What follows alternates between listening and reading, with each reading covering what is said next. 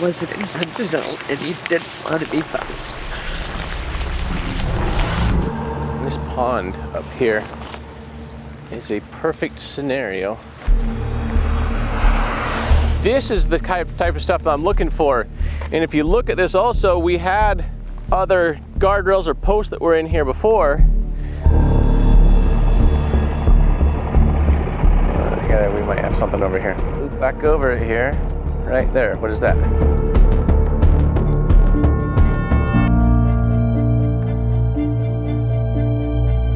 For families who have all but given up on finding their loved ones, this team is a last hope.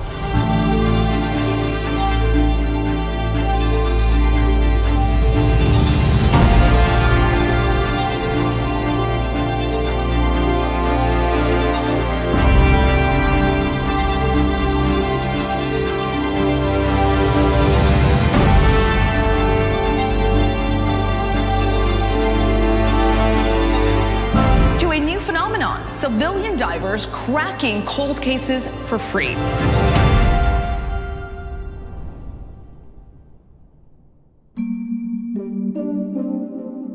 We want to welcome you back to day 2 on our search for Guy Pyke, who went missing 23 years ago in 1999. He was driving a 1989 Chevy Blazer, dark blue in color with a black top and diamond running boards. We have been searching and helping his only granddaughter, Jennifer, who was just 18 years of age at that time when he went missing. We're trying to help her find her grandfather. Yesterday we spent a full day of searching. We went and we searched Route 11. We made our way onto Highway 58. Of those 9 locations yesterday, some might say, Jared, you came up empty-handed. But we didn't. We gave Jennifer those answers as to where her grandfather was not. So today as we start our search over here in Dexter, out on the island, the boat ramp, Pillar Point, back towards Watertown, we're going to continue giving Jennifer those answers as to where her grandfather either is or is not today. So fingers crossed, we're going to bring him home. And if you've not yet seen episode number 1 on our search yesterday, the link is in the description down below. We appreciate each and every one of you for being here with us today.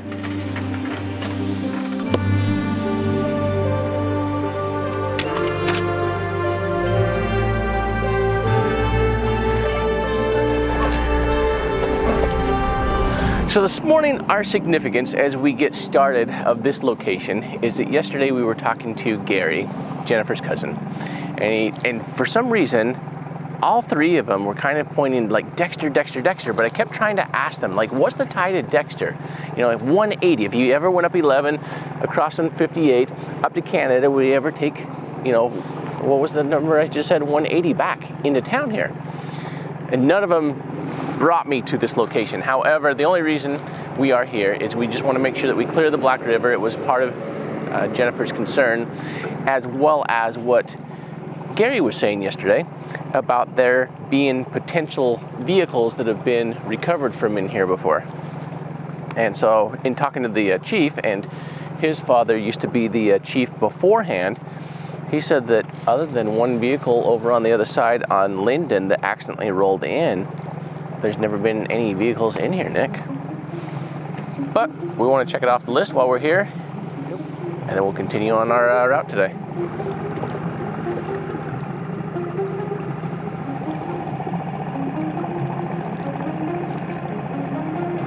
Yeah, see, then we only get up to 4 feet right here, so coming off the ramp, 4 feet only right here.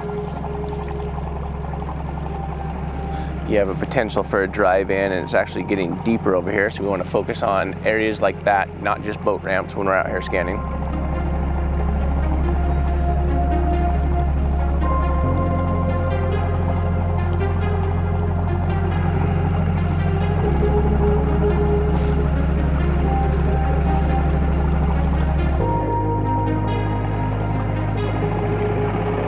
We might have something over here. Really? Back over it here. It's in 15 feet of water. Right there. What is that?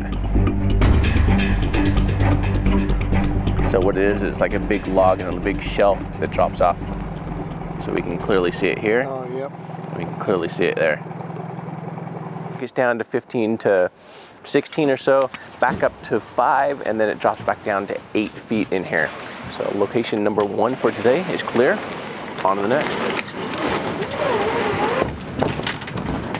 So when I first talked to Jennifer about her grandfather, she had mentioned Pillar Point. Pillar Point was a really strong, you know, there was a strong vibe there. Okay. From where we're at, Pillar Point is a stone throw to the west. Okay. So bring me up to speed with Pillar Point and what's pulling you there, and where this information came from. And Well, again, as we went over yesterday, we can't really take what psychics and mediums say as... I'm going to tell you the first one the first one we find that is 100% yes, I'm going to use them on every case. So I have at this point. It was a point that was mentioned. Okay. It's that close. Okay. I'm here for you. So if we don't check it off, you're going to be like, especially if somebody finds them later, then you'll be like, Jared, you never listened to me, and you never. I'm a family member, and you always say you listen to family members. So. I would never do that to you. Perfect. Let's go hit Pillar Point then.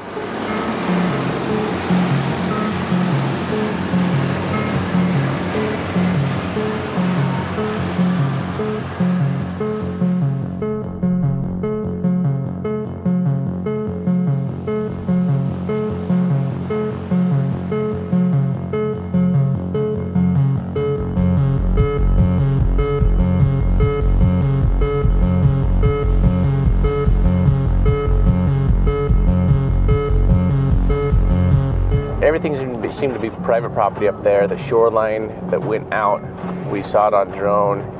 It went out probably 100, 150 yards before it even dropped off to something that would, you know, hide a potential vehicle. But it's all private property as well. You're not getting to it. It's not an accident location. It's not a, hey, I'm coming out looking for an on-purpose location either for what we were able to identify. So we're gonna head back into Dexter now, out to the island, and continue on our journey today of the 3-4 locations we have on our map. And then we're gonna start heading down Highway 11 towards Syracuse and just look for any of those possible accident locations that if he was up here north in Watertown, decided to head home, did he have an accident?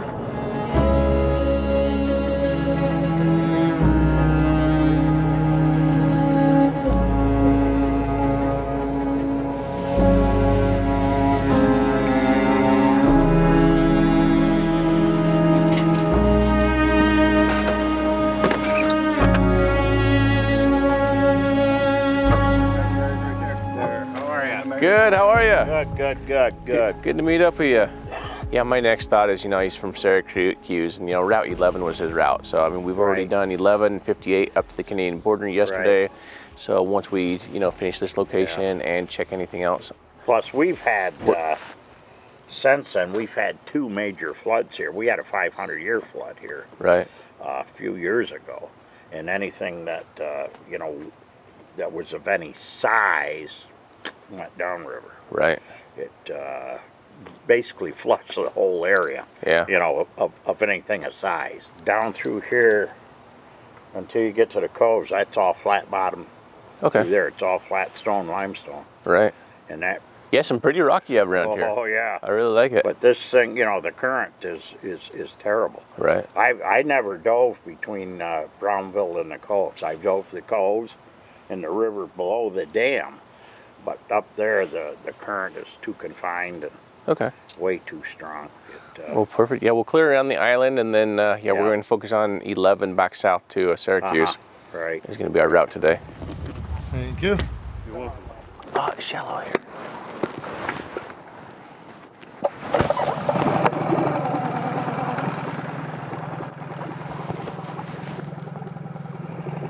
Yeah, we're only 5 feet up here.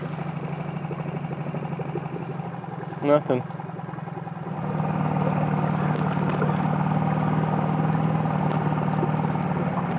Now, what I'm going to be looking for off of this little island here, Nick, is a potential just to drive off. Where we launched from, we had a boat ramp.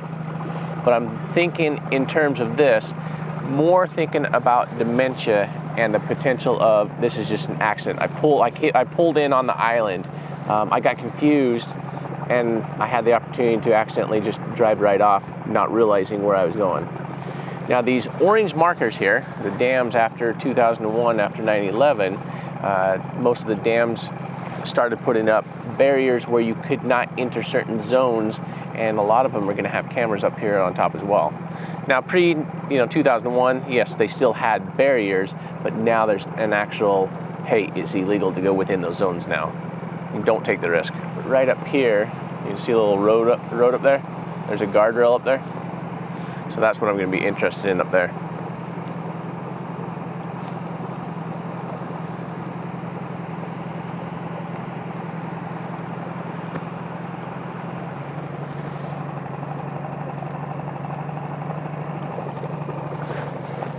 Focus a little bit more on this to see what it is, and on side scan, so is it a vehicle? Now you have stuff up against it. I don't know. We got to hit it at some different angles to identify what it may or may not be. But in my opinion, also based upon where the boat ramp is at, you have to take into consideration the current, and in my opinion, it's not going to be a vehicle out here. Very, very unlikely.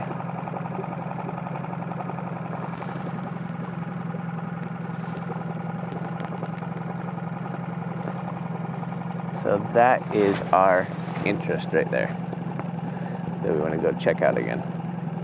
Then you start looking at shore and anything that may have taken place. So then you start looking at the shore as you're coming into it and pinpointing exactly where it's at. In this direction, it's just the way the rocks come up. So now you start getting into, if you come look at this, it's that limestone slate that they were talking about that's around here. And so it's just the way that it's broken off and laying in here. So then you see that they're all the same pattern.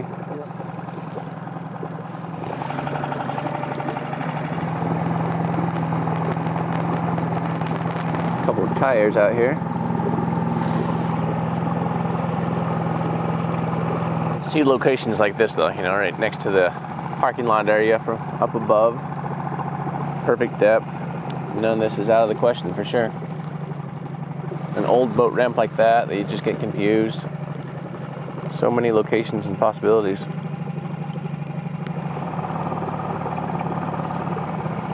Yeah, I think all these little pylons across here is like an old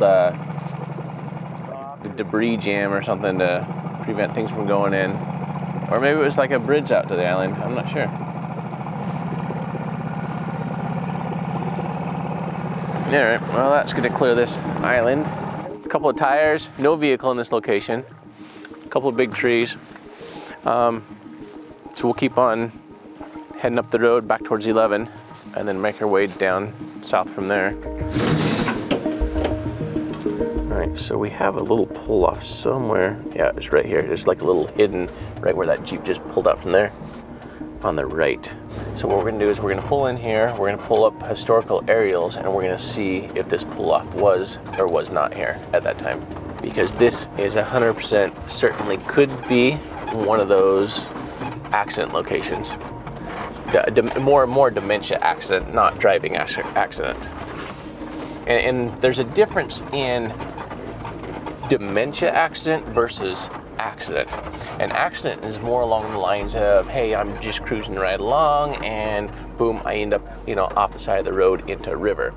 Whereas a dementia is more like you pull into a parking lot like this and you get a little confused and you end up, you think that that's the direction you should still be going and you end up in a body of water. That's a dementia accident. And then you have the, hey, I'm checking out for sure. This also fits that criteria, dementia, as well as checking out, because it sits up higher with a off into the water that's going to be deeper. We know it's deeper, or I know it's deeper, because it's close to a dam, and on the upside of dams is where the water is deeper. And I can never get historical aerials to work on my phone properly, so we'll just pull it up right here.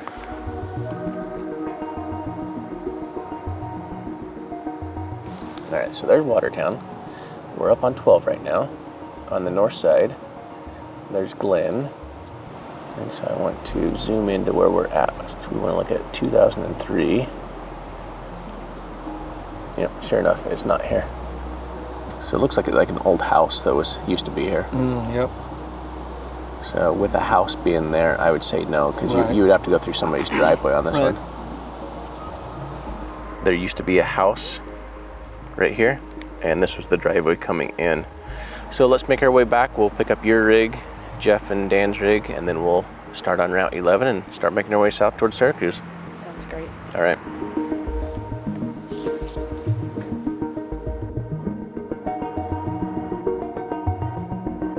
When I was very young, I was kind of spoiled. At his house where I live now, we had a couple of horses, so the yard was all fenced in, and he always did a lot with the horses. When my grandma got sick and they put her on hospice, I kept her in her house. So, you know, we had the hospital bed in the living room, and that's where she passed. So between that and obviously, you know, every time I walk out my door, I'm like, you know, this is the driveway he left from. It's a lot. When she passed away in 2012, that May, so May of 2012, I believe would have been their 50th anniversary. And I'll never forget begging my grandfather, begging. Can't we just go get ice cream? Can't we just go get ice cream? Sure enough, on our way to get ice cream, he turned right on red and then was speeding, and we got pulled over and he got 2 tickets. And I will never forget that day, because he told me forever after that, you know, if you didn't have to go for ice cream, I would have never got that ticket.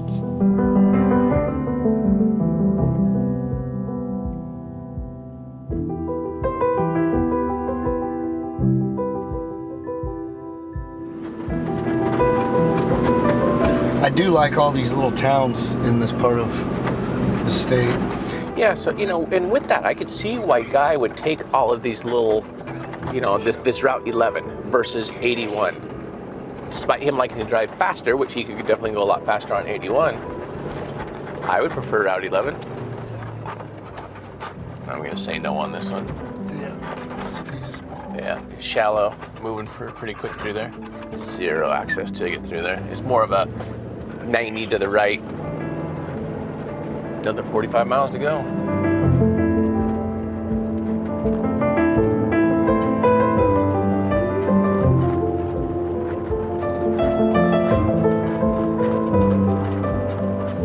All right, so we've got a river through here, so we'll identify if there's any coming across this bridge, any access into the river here. Yeah, so this is solid through here. Yeah. Double fence. Oh, wow. Combat fishing. And they're, oh, look, they're all standing in there. Look at that. All that. Fishing. Wow, they are fishing everywhere. Wow.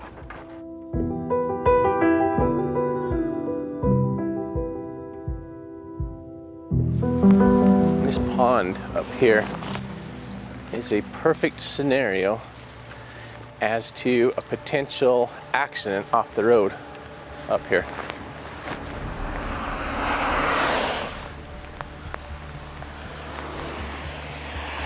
This looks like it's been here quite a while, but there's no guarantee that it's been here since '99. Right. But I'm seeing also that if a vehicle would have made it from this road down there, you'd think there'd be some sort of evidence, although you wouldn't see it now. But don't you think, there's a fire hydrant. But here's what I saw as I rolled up to it. While we have, you know, may or may not have been here in '99, this is the type of stuff that I'm looking for. Is we veer before this even starts, and you can absolutely veer off into here. And if you look at this also, we had other guardrails or posts that were in here before. So when were these ones replaced and put in here versus the old ones here, or is that just a sign that was here? So I'm gonna go knock on the door. We'll keep cameras back, and I definitely want to clear this one. I cannot leave this one behind. The old lady that used to live there, Miss Walters, let my kids fish there. Okay. It's not really too deep, but over there by the, before that might be deep enough. Right.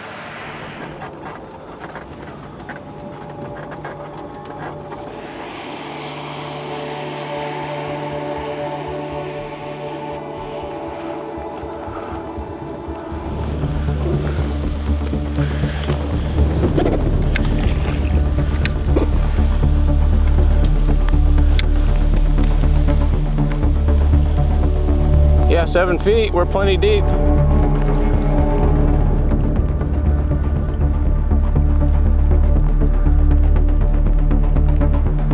Yeah, now we're like 3.5 here.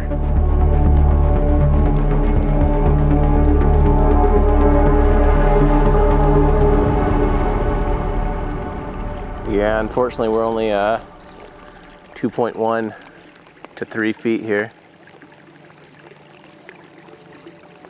Nothing hiding out in here. Even after 23 years, it's not going to silt in that much for a pond like this. But let's jump over to the other side while we're here.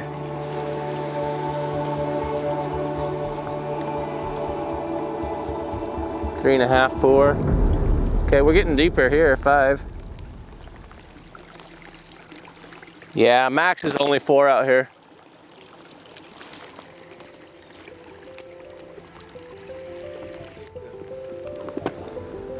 Just got done speaking with Jennifer. You know, she's never even seen this pond before, and she said, yeah, she's driven this 100 times, she said. And you know, that's where, you know, just coming into it, looking at it with a fresh set of eyes in a different way. It's like, you know, we're drawn to the water. That's what we're interested in.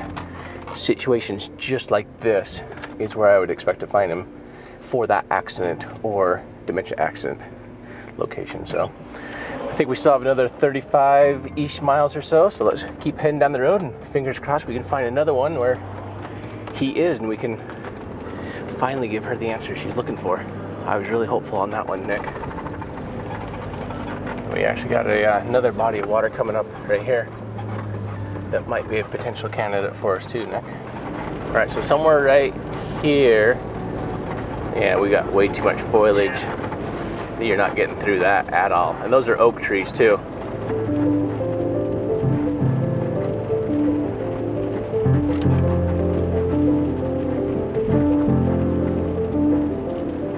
Hello. Hello. Hi, what's up? So my dad just called me and he made mention to me as we're going up this way, right, probably, I think like 7-8 miles from here, you're gonna cross over a green bridge that goes over a river. Okay. It's gonna be just as you get into Watertown. He said there never, back then there was no guardrails or anything there. He said there's like big timber there now, but there was never anything there before. Okay. He said you could just drive right in there if that's what you wanted to do back then. Okay.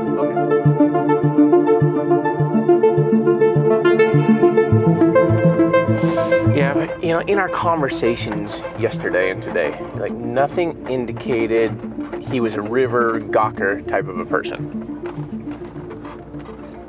So I'm having a hard time with him just pulling off like, hey, I'm on my way home.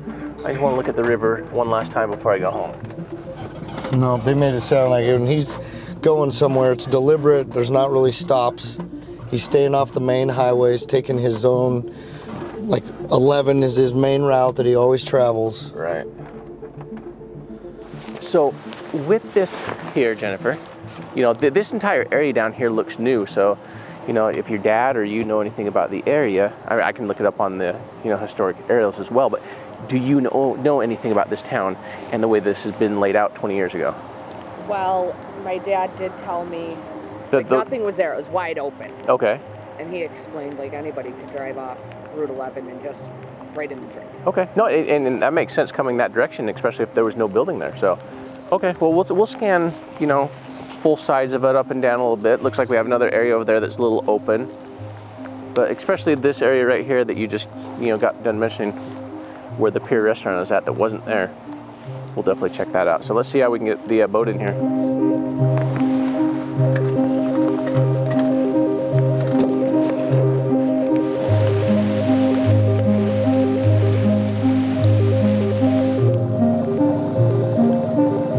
Hey, you don't have a vehicle there on the first one.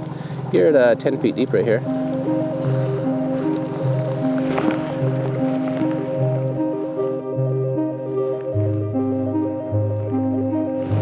Yeah, now we're down to only 4 feet coming through this section here.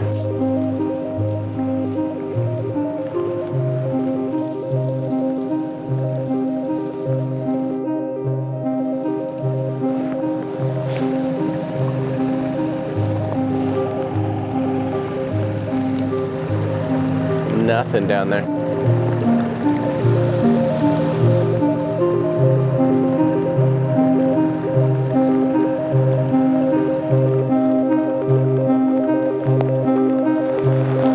I'm coming up empty-handed. Like, how are you feeling from all this right now? Overwhelmed, but grateful. I can eliminate a lot of places, but just at a loss. Between here and home, how many miles are we from the house at this moment in time? I don't know exactly. I'm not sure. 10, 15? Maybe 15, Okay, so maybe give or take. any more bodies of water that you've noticed over time? Onondaga Lake. Okay. And we're crossing over that, or we're going next to it? We'll go right next to it. Okay. And does 11 go right next to it? 11 doesn't, no. Well, he probably would have continued like 11 through the city and then up that way. Well, let's do this then. Let me just continue to take the lead down 11. Okay. And then just call me when we're like within a mile or two of, hey, this is the route that he would turn to go home. We'll have you jump in front of us at that moment, and we'll continue to follow you at that point. Okay. Does that work? Do you want me to take you down what way he would have, like even through this city and up through? I want to, through all of this, I want to end up near where your driveway is at. You know, we're not going to take people into your driveway, but I want to be close to your neighborhood at that point. It's like 100% Jared, there's no more water. Okay. But for right now, I want to continue down 11. That would have been his route, and then let me know when it's time to turn, and Okay. I'll follow you to the house from there, okay? Okay.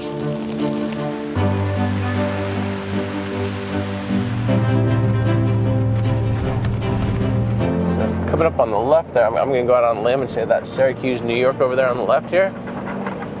And then we've got the canal, I think is what this is that she was referencing earlier, and it drops out into the lake.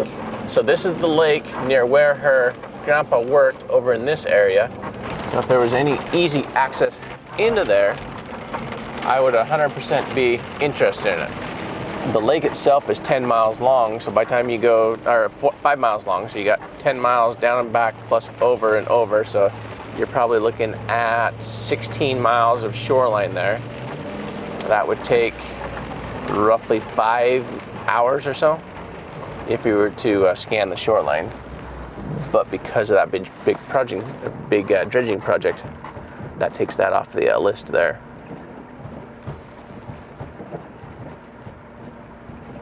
But I'm interested if we have any more water on the way down. Besides the rain here, of course.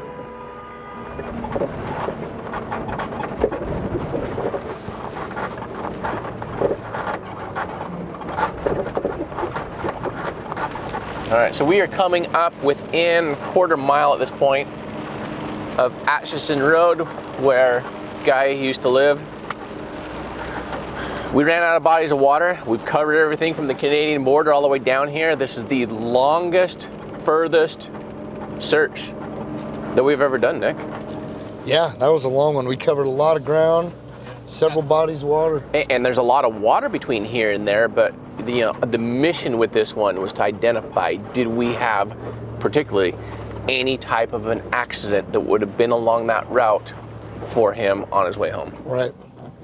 And this is one of those things that, I wish that we could have given Jennifer, here's where your grandfather's at.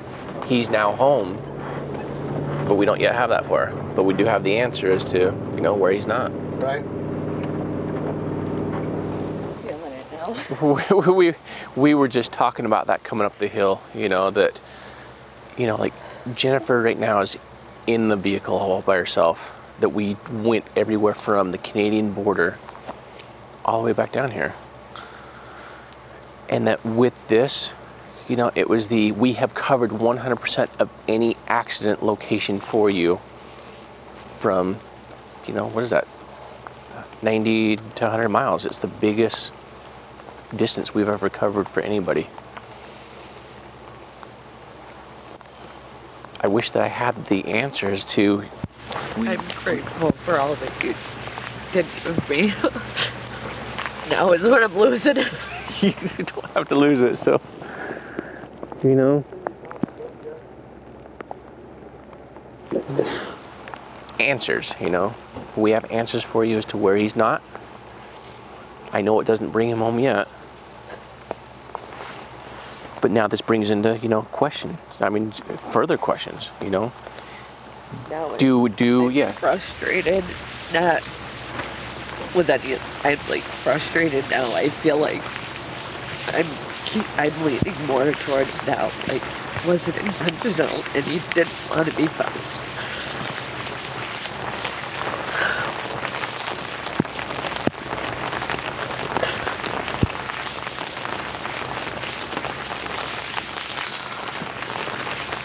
That just keeps going through my head.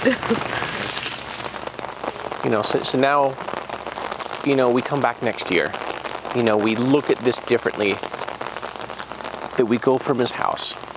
We look at this 5-mile radius from his house and his work. Do we look at the canal? He knows this canal. He knows this lake like the back of his hand. At this point, I think we've ruled the lake out that was next to his work because of all the dredging that took place over the course of 10 years. But do we bring in, you know, the canal? Is there easy access to it? He's a local to this. This is his backyard that he's local to. He would go north at times to visit, but this is his neighborhood. This is his backyard.